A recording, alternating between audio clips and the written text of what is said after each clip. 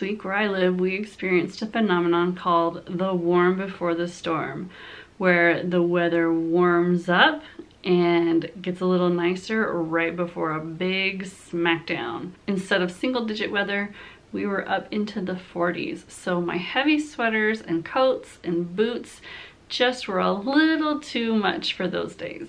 I was back to trench coats, raincoats, long sleeve t-shirts, and I even got to wear my moccasins one day, which was a nice break from the boots. So that means I was able to go back to my fall capsule wardrobe and pull some outfits and items from that, and then I was back into my winter capsule wardrobe wearing my big heavy coats and warm cozy sweaters. So welcome back to my channel. If you're new here, I'm April at Stunning Style, and I help classic style women discover their own perfect classic style twists.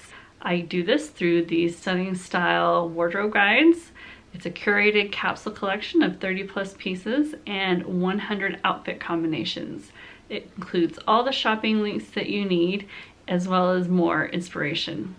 I also have the Stunning Style Society membership group that includes an exclusive Facebook group and a private site of my website with additional ideas and information about how to personalize your own style.